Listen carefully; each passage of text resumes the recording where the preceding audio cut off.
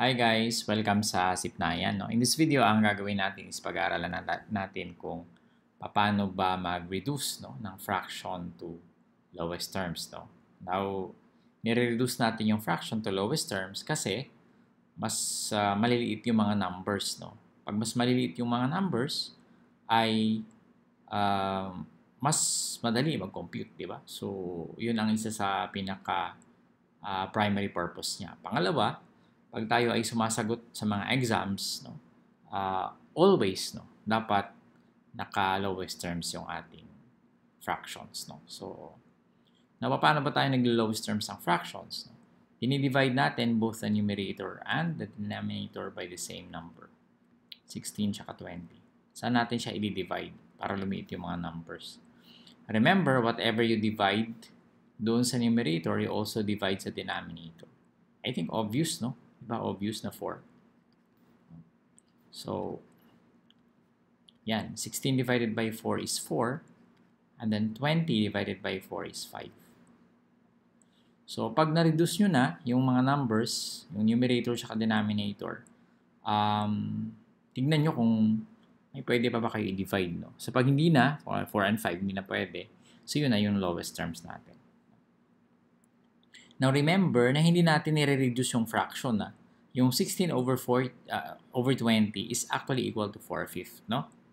Ang nire-reduce lang natin yung mga numbers. Pero pareho lang yung value ng dalawang fractions na yan. So, huwag nyo kalimutan. Hindi natin nire-reduce yung value. Ang nire-reduce natin yung mga numbers. What about number 2? 10 over 15. So, di ba obvious? Medyo obvious din, 10 divided by 5, tsaka 15 divided by 5. So, again, ulit-ulitin ko, whatever you divide doon sa numerator, you also divide sa denominator. So, 10 divided by 5 is 2, 15 divided by 5 is 3. Okay, so may mga pagkakataon na hindi obvious, katulad ng itong 18 over 54. So, minsan, sa iba obvious ito, pero sa iba, hindi, So, pag hindi obvious na kung ano i-divide natin, maghanap lang tayo ng kaya nating makikita, So, halimbawa, kung gusto niyo 2, So, 18 divided by 2, tsaka 54 divided by 2. So, this is equal to, ilan yan? 9 over 27. Pero ang 9 over 27, may pwede pa ba tayong i-divide? By the way, bago natin itanong, yung 2 over 3, may pwede pa ba? Mukhang wala na, So, ito na yun. Ito yung sagot natin. So, 9 over 27, pwede pa, di ba? Ano pwede pa natin i-divide? I think medyo obvious yung 9.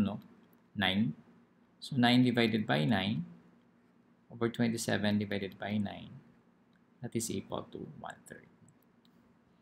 Okay, so ito yung intuitive, Yung intuitive na pwede natin gawin, by inspection, and by repeated division, both the numerator and the denominator.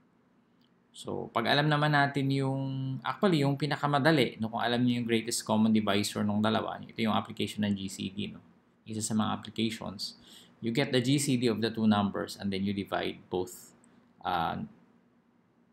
the numerator and the denominator by the GCD. For example, yung 18 saka 54, ang GCD niyan, pag ginompute nyo ay 18.